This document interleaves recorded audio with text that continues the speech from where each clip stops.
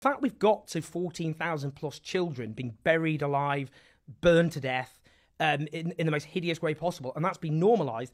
But the failure of lots of people to speak out and take a stand has shocked me in a way that I can't even, I've never been shocked in that way in my entire life. But there's no going back. No. I mean, after the Iraq War, you'll remember, I went on for years writing about Iraq. It was the biggest moment of my life, politically, morally, in every way. It formed who I am in many ways.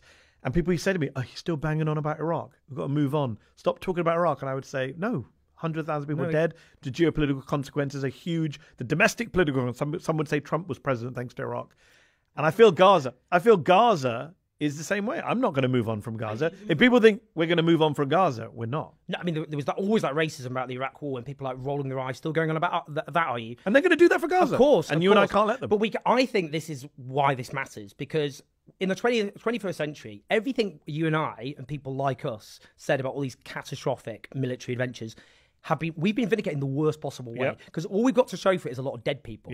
And these people walk from crime scene to crime scene, splattered with more blood as they do, calling for more blood, and they're still presented as men of moderation or women of moderation, respectability. I think that is changing, though. Yeah. If you look at the way that Biden is chased by protesters, you look at the way his junior officials in his administration are interrupted by protesters, often Jewish protesters, I should point out, young Jewish activists.